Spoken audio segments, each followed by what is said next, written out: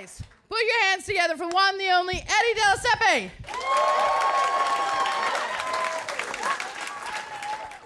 My name is Eddie, but my mom gave me a really Latino name. My real name is actually Edmundo. That's my name. I've been called Eddie my whole life because Edmundo is one of those sexy Latin names that's very hard to live up to. You know what I'm saying? Eddie suits me. If someone told you Eddie's coming to the party, be like, hey, sounds a great guy. I'd love to meet him. Dude, if someone told you Edmundo's coming to the party, every guy here is like, look, I know who this guy is, but I'm pretty sure he's going to challenge one of us to dance, all right? He's going to show up with a silk shirt, slick hair, and start hitting on my mom, you know what I mean?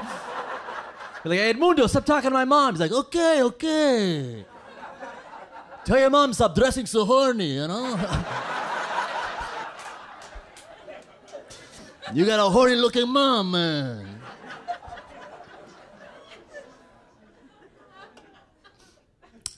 My dad was born and raised in Italy, and my mom is from South America. And I said that on stage one time, and a woman who I don't know came up to me, tapped me on the shoulder, and went, hey. I go, yeah? She goes, ha, nice mix. You're a nice little mix. It was just a great way to make a grown man feel like a labradoodle, you know what I'm saying? I go, lady, they're all nice mixes. Is there such thing as a bad one? And then I found one. Dude, I met this white chick named Brittany whose mom was from Florida and her dad was from Florida. So, yikes. Dude, I said it on stage one time, and a guy in a Dolphins jersey and a backwards camel hat goes, hey, I'm from Florida, and you're lucky I don't cut you. Like, wow. Story checks out. Very on brand. See on the news, dude.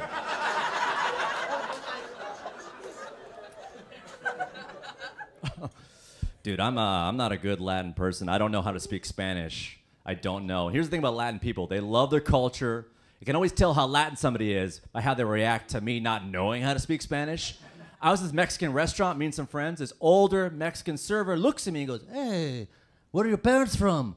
I go, oh, my mom's from Peru. This dude lights up and goes, habla español? I went, nah. And then he goes, you're a disgrace, man. I don't know what to do. I looked at my friends and went, guys, this Mexican restaurant is authentic. This food's the real deal. These quesadillas are full of shame. You know?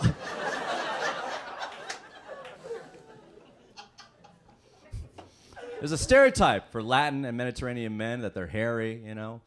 Guys, when it comes to body hair, you know what I'm talking about, you know? Every guy's different when it comes to body hair. I'm one of these guys, hardly any chest hair, but for some reason, a lot of leg hair. It goes from my feet to my belt line and just stops. You know what that means? I could never go to the beach with a Speedo. It'd be weird. People look at me like, oh my God, is that a centaur? What the hell is that guy? I think his hooves have sandals. Get that guy a flute. He's from Narnia.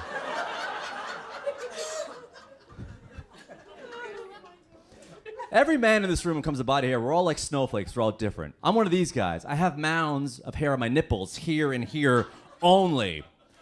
Why would I need that? That has no evolution purpose on any human being. No guy's ever been like, my torso is warm, but my nipples are freezing.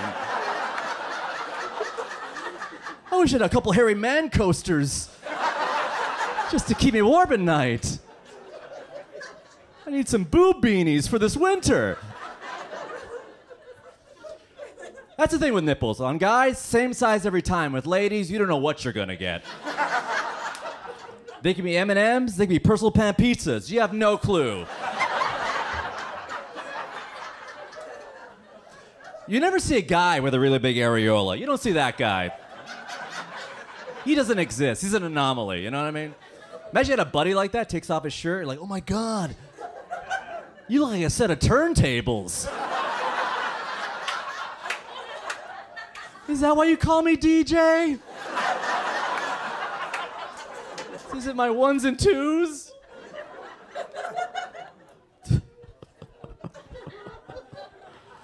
Oh, man. I was home recently to visit my family. Does anyone here have a family? Anybody have a family here?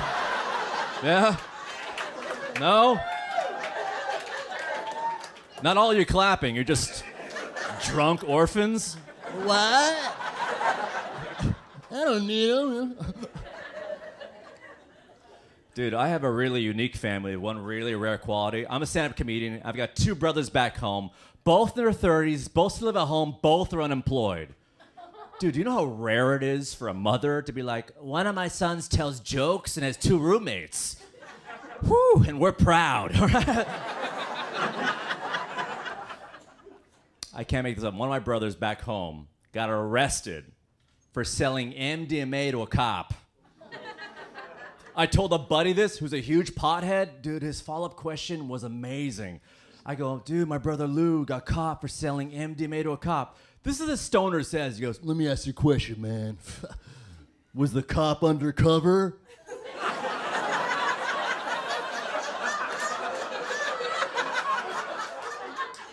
yeah, dude. How dumb do you think my brother is as a drug dealer? Think about that. That's an ambitious drug dealer. Who wants to sell that badly? Just walks up to a cop in full uniform like, hey, man, I know you're working, but do you like to party or... what about your horse? I've got some special K for your horses, sir. Oh, man. Yeah. My family's interesting. I got a dad. My dad...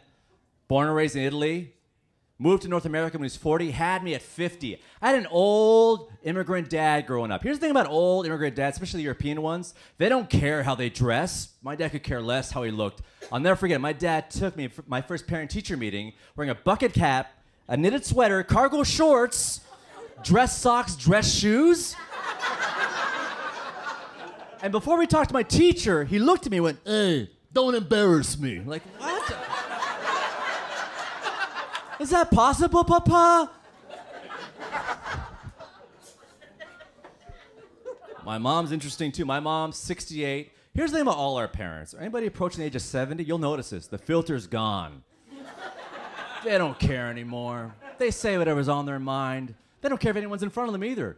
It was me, my 2 brothers, and my mom. We're having a meal in a restaurant. It's busy. Not talking, we're just having a meal. And out of nowhere, my mom pointed at me between my 2 brothers and went, Eddie, did you know you're the only one that's circumcised? I don't know what to do. I looked at my brothers and went, wow, what a weird way to find out that I'm her favorite. You know what I mean? Look who's got the best penis in the house.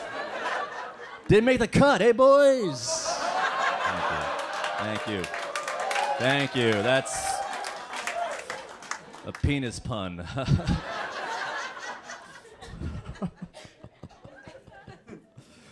Oh, man. Yeah, well, I don't know what it is. I don't know what it is. Something about people that hit a certain age that they say whatever's on their mind. I don't know what it is. You ever have somebody who's 80 years old flirt with you, playfully flirt with you? I know their intentions aren't anything bad, but it always makes me feel weird.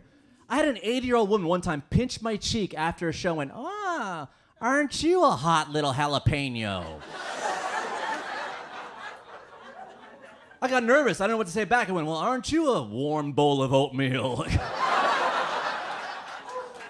She goes, you like oatmeal, huh? When it's hot.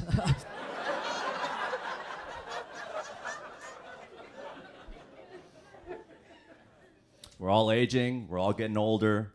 No one makes you feel older than someone who's young, right? That's the thing, though. I once went on a date with someone that was a little younger than me, right? She asked me my age. I threw a little curveball. I go, I was born in 1981. She does the math and goes, oh, my God, you're like the last millennial. Which sounds more like an amazing movie. The Last Millennial. Just some 38-year-old guy wandering Coachella holding an iPod shuffle. Help me! Does anyone have a cord for this? Where can I sit? Some braless 20-year-olds are like, whose dad is that? Dude, I cannot talk to anybody who's a teen. Man, they make you feel so... You know what it is? They make you feel old, and they make you feel like you're not cool at all. I don't know what it is. They just make you feel uncool. There's a kid in the front row of a show one time. I go, how old are you, dude? He goes, I'm 16. I go, you don't even know what a landline is. He goes, what's that? So this is what I told him. Well, that's how you do cocaine off the ground.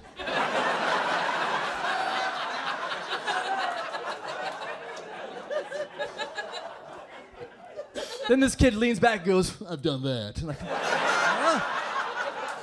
you are cooler than me. Can we get out of here? Like, I got enough friends.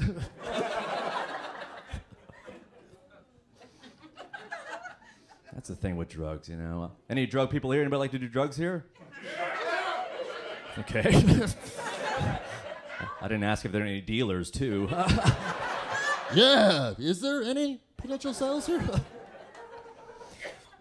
You can tell someone's financial situation not by the drugs they do, but how they do them, you know? If you see a guy doing cocaine with a rolled up $100 bill, like, that guy's probably doing well. If you see a guy doing cocaine with a rolled up Subway coupon, like, that guy probably works there, all right? He's a sandwich artist. He needs to be inspired.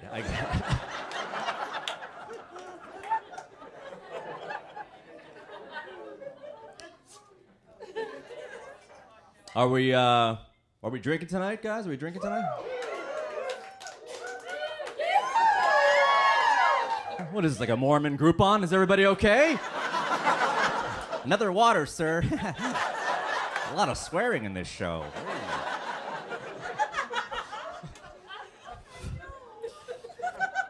Every human being is a little different when they drink, obviously. I'm one of these guys. I disappear when I get drunk, you know? And I'll do this. At the end of the night, I'll just run home for no reason. Every group of buddies has a friend that just disappears and runs home. I'm that guy. This is how you know. This is the barometer. This is how you know you're too drunk to run home. I'm running home. I saw like a cop in a speed trap. I started to slow down. Here, what's he gonna do? Pull me over? Like, you been drinking? Yeah. Give me your shoes.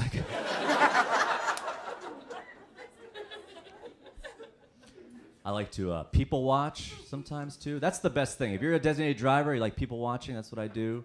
I like watching people, especially guys, leave their table to go to the bathroom. Because certain pubs or bars, they'll theme their bathroom instead of male or female, like animals, so like buck or doe, or fox or vixen. And I love watching hammered guys just stand there, and be like, honey, what the hell am I? I once had to go to use this bathroom in a country western bar off the highway. It said a male or female. It said standing or sitting. And I was confused because I had to take a dump. I was like, I can't do it standing up. What am I, a horse? I'm gonna ruin my little pantaloons. Dude, if I owned a bar, I put stuff in those doors, don't even relate to gender, just to screw around with the patrons. Guys are like, Honey, am I a frog or a waffle iron? All right, I'm a waffle iron.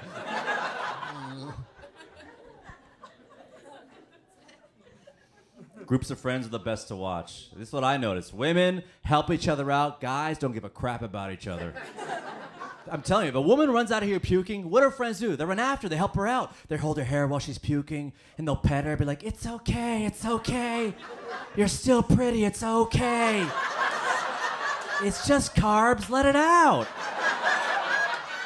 That wedding next week, this is good.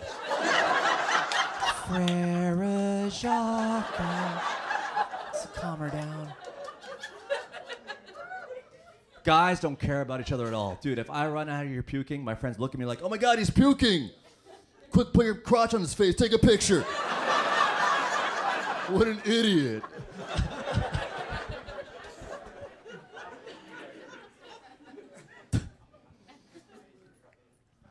it's great getting drunk with your loved one or girlfriend or whatever, you know? That's the best. Because sometimes your girlfriend, when she gets really hammered, she'll whisper stuff in your ear you don't usually hear.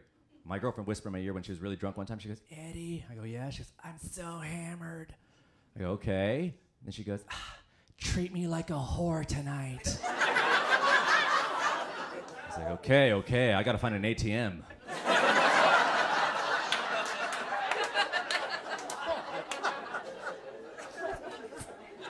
She goes, no, take advantage of me. Okay, cool. Can I borrow $50? Let's find that ATM. Huh?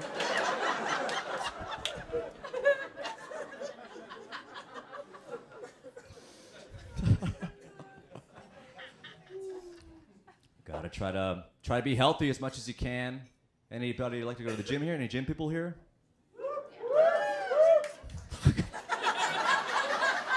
What is this, sloth night?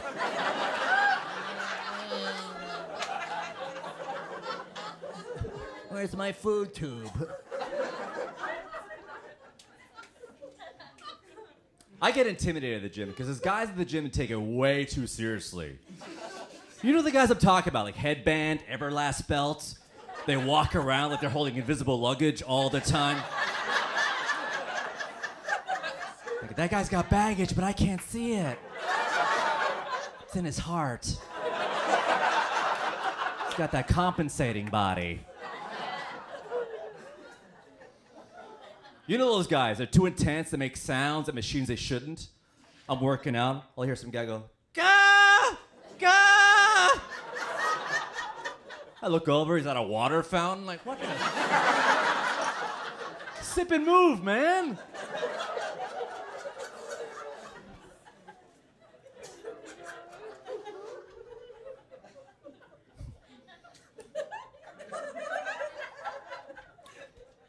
I'm an easygoing guy. I'm not that uptight at all. I'm not uptight at all. I hate uptight people, especially people who are uptight about things that are natural in nature. You know, like one time I was in this park just walking through, and I saw a woman breastfeeding her baby. And a lot of people in America think, ooh, that's lewd and gross. Why? That's a beautiful moment between a mother, her child, and me.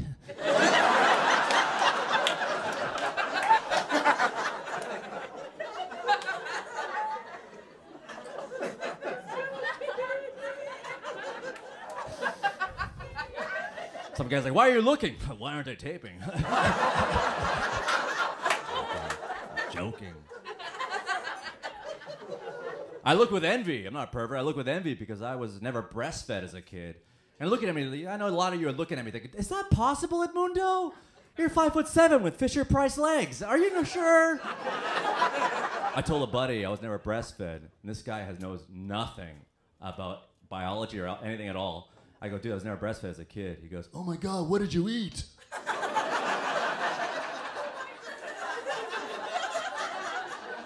formula, dude. My mom's not a monster. What kind of tale do you want me to say? Like, whatever I could find in the couch. Chips, pretzels, whatever.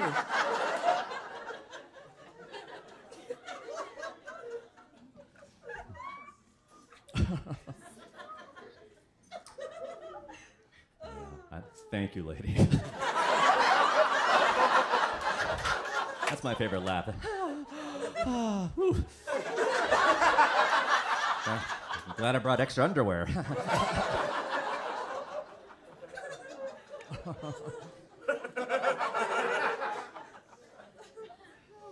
I live in Los Angeles now. Here's the thing, okay? People there are kind of kooky, kind of weird. You see people down there making weird life choices when it comes to transportation, you know? Like I saw a woman on an electric scooter, all right? No helmet, and pregnant. I was like, wow, this chick really hates protection.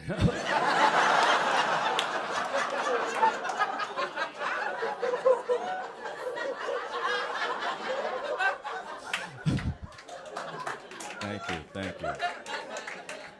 Cop drives next to her, pull out. I wish he did.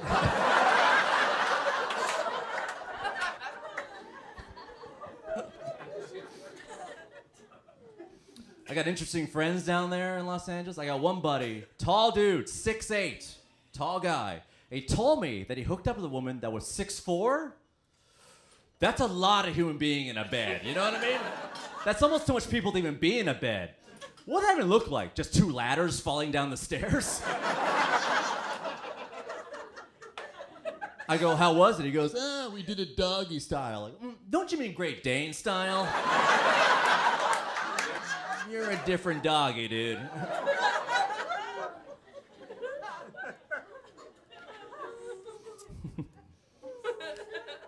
I got in a car accident recently down there in West Hollywood, California. I got my first LA car accident. And that's an accident that is specific to there Unlike anywhere else you can find anywhere else in the world. I'm sitting in traffic, not moving. A car hit a car, and that car hit me. Stinks, right? Dude, I get out of the car. The person hit me. Tall, beautiful, blue-eyed Swedish man, all right? The person hit him, tall, beautiful Latin American woman. And all I can think is, wow, this is the only way. I could get either their phone numbers. You know what I'm saying? Like, I'm okay looking, but I'm not hot enough to be in this accident. You know what I mean? Cop shows up. What are you doing here? Bro, I'm just happy to be involved, all right?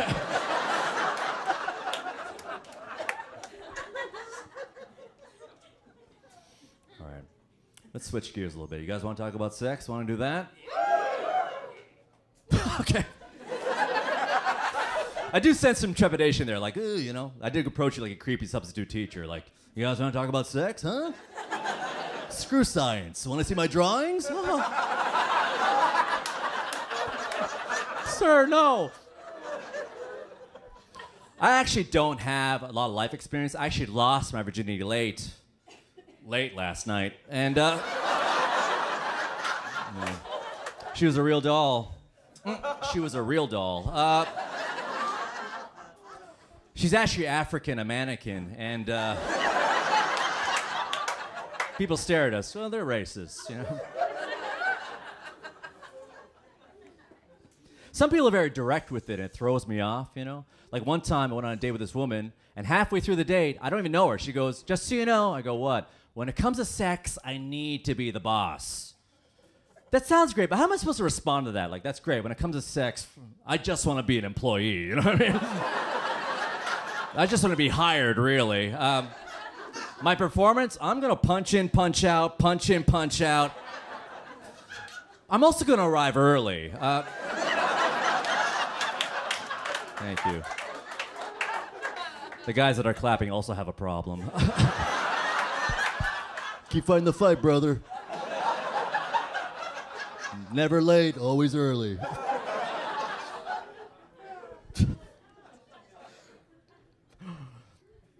First dates are interesting, right? You gotta be a good guy on a first date. Women appreciate a chivalrous man, you know, drops them off on the first date, drives them home, right, ladies? Okay. 4 chicks, the rest of you are like, I don't care. Just pay for the Denny's and don't look at me.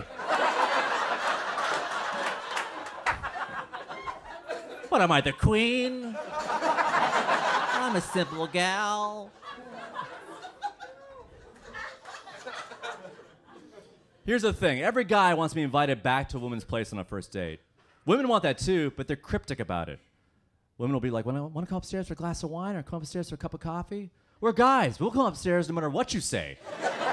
My date can look me dead in the eye and be like, want to go upstairs and huff some gasoline? Yeah, I'd love to huff some gasoline. I brought my own rag. Let's do this. It's diesel. I'm fancy. I am in a relationship now. Anybody in a relationship now? At all? Okay. Anybody in a happy relationship? Woo! This is our night out.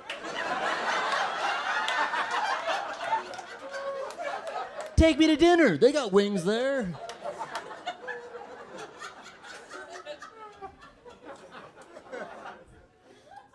I hated being single because sometimes you go on these dates and you meet somebody, and what happens, they'll say things on their mind that you don't want to know, things you don't need to hear. I once went on a date with this woman off a dating app, went to a Mexican restaurant, great. She orders a burrito, I order the enchiladas, the waiter walks away. Then this woman, I don't even know her, she looks at me and goes, this is a huge mistake. I went, why? Swear to God, she goes, ugh. This is gonna be my 4th burrito today.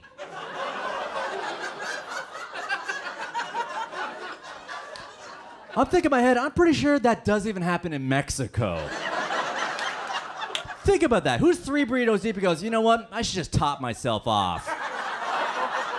Let's just ruin tomorrow. Make it a toilet weekend. Why would you tell me this information? I'm not gonna roll with it. I'm not that desperate. I'm not gonna be like, oh my God, you tell me you have 2 pounds of black beans in you?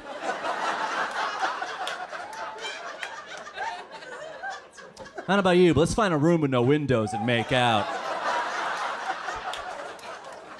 Let's just fart the night away. My little butt trumpet.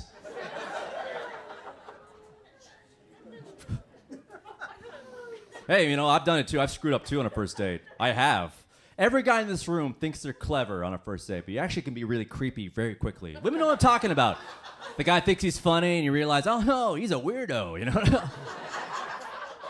Happened to me. I was on a date one time. A woman showed up late. I go, what happened? I never met her before. She goes, oh, sorry, I was taking a nap. I go, that's fine. This is what she said. Honestly, I love sleeping. I could just sleep forever. Guys, what you're supposed to say is, ah, nice. But instead I went, Don't worry, you will one day.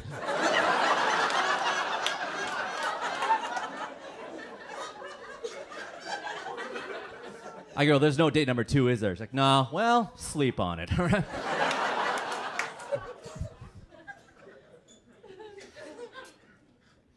I do like being in a relationship. Being in a relationship is great. I'm learning new things every day about women. I'm learning that women talk about the relationship way more than men do. Guys keep that card close to the vest. Women talk about it. My girlfriend came up to me recently and was like, hey, I just told my mom you finally said I love you. I was like, wow, that reminds me I should tell my mom that I have a girlfriend.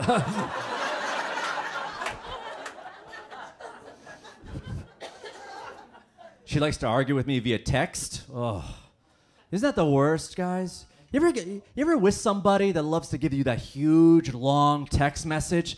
Just looking at that gives me so much anxiety. I'm not gonna lie to you, she doesn't know this, but I treat those like an iTunes contract.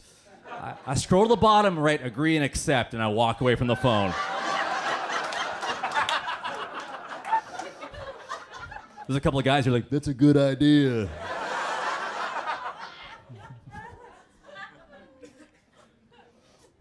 I met her parents for the first time. It's a big moment. It's a big moment. Here's the deal, all right? She works for a tech firm, doing very well for herself. She has a pension, benefits, 6 figures, doing great. Met her dad, blue-collar guy, sits me down and goes, So, son, what's your plan for retirement? I go, sir, I'm a stand-up comedian. It's called Your Daughter. And eventually your house.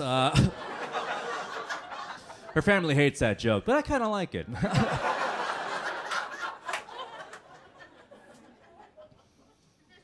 You learn new things every day in a relationship. Guys, listen to your lady or listen to your partner. You realize how dumb of a human being you are when you're with somebody. My vocabulary is expanding. For instance, we went to a restaurant. I go, babe, what do you feel like eating? She looked at the menu, then looked at me and went, I'm in the mood for some broccolini. I'll be honest with you, people, I'm a dumb guy. I didn't know that was a word. I thought that was her nickname for broccoli. I thought she was being cute. I was like, oh my God, that's what you call it? That's adorable. Maybe I'll get a hamburgerino. Maybe some ice creamies after? Tried to get laid that night? Ooh, denido.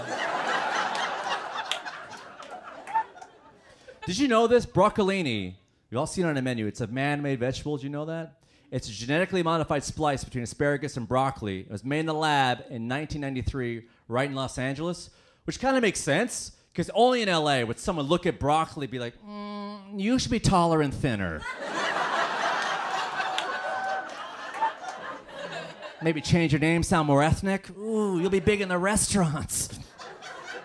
You guys have been so much fun. Thank you so much for making this recording great. Have a great night, everybody.